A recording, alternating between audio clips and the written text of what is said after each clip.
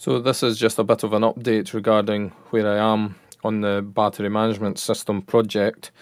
I have redesigned the boards. They are now smaller and much more neat, but they're still to arrive yet, so we won't be seeing those for a while. And they're all fully designed and everything. Once they arrive, I'll get them assembled. That will be the final prototype run, and then I'll send off yet another order, and then those will be the final products which I will then sell.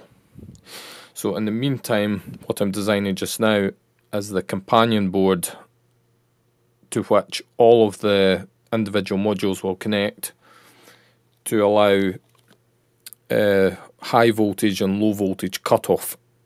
So when any module sends out a warning signal, this button here is just pretending to be a module, one of the balance modules. This LED here we can just pretend as a relay. Once it sends out a warning signal, the LED goes off for about a minute. And the issue I'm having is when you first apply power to the main board, it takes a minute for the LED to come on when first powered up, which is no use really if you're using the product in an electric car or bike or something like that. And the issue is to do with this timing capacitor here. It takes quite a while to charge up. So if we just discharge it, I'll try to anyway, it would have taken about a minute for that to come on. So basically I'm just need to try and find a way so that capacitor charges up once when the power is applied, so we don't have to wait a minute for this LED to come on. And I'm a bit stuck on how to do that.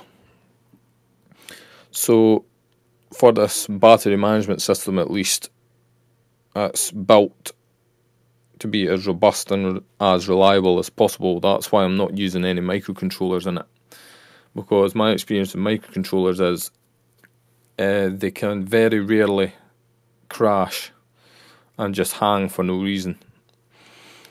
Analog electronics don't do that. Analog electronics only fail if they suffer some sort of physical damage, or maybe very severe electrostatic discharge, or they just wear out due to old age. They don't crash. And I'm also using tantalum and ceramic capacitors throughout, because electrolytic ones tend to fail after quite a few years, and tantalums last far longer. But I don't think it's going to make the cost too high, as I think there's only going to be 2 tantalum capacitors in the whole thing, so it's hopefully going to be a very affordable system, but I cannot say for certain just yet. Price wise, I'll be looking to sell each individual balance board for about maybe £7-8 each. The companion board, what I'm designing here, we don't know how much that's going to be, but probably about the same price.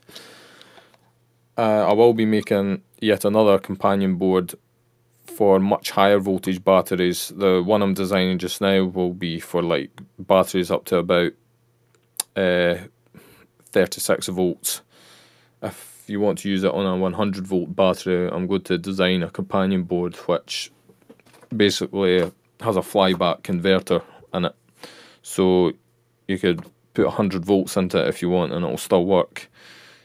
But I'll need to design my own flyback converter, and I have in fact ordered some mini flyback transformers just like this one here.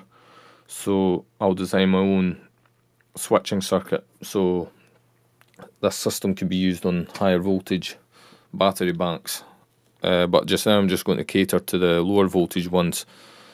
So if you want to buy this product, you just have to buy the balancer modules and figure out yourself what you want to connect them to, until I've designed the higher voltage companion board.